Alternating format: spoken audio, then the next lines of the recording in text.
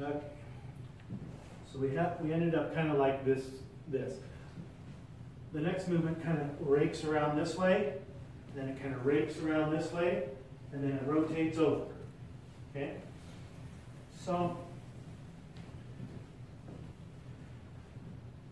after I've disengaged here, he's probably going to hit me in the head there. Okay?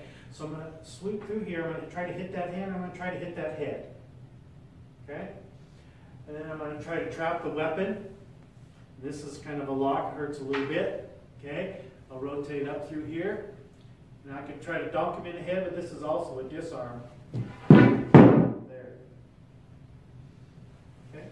And again, that motion is kind of a scoop here, kind of a scoop here, and rotate over.